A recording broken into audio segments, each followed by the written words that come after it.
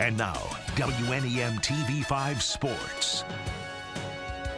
It's been a busy month for Flint native and NBA player Monte Morris. From being traded back home to the Detroit Pistons to returning to Flint to help unveil the new court at Durant Park. And this morning, he held a youth basketball camp at his old high school, Flint Beecher. WNEM TV5's Austin Summers has more from today's activities.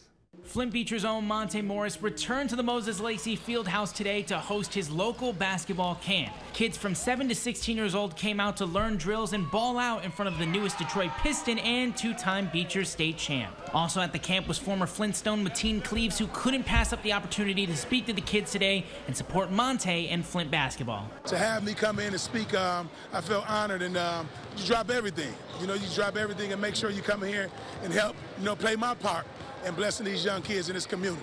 Monte said it was clear after all the drills, one-on-ones, and hard work from the kids that the future of Flint basketball is bright.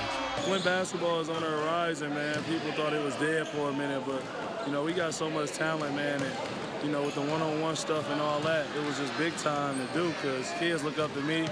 A lot of kids want to play in the NBA, so for me to come down here and just touch them and give them confidence and, be excited for when they do moves we just worked on in the drill is amazing. One thing Monte is doing is showing these kids that it can be done.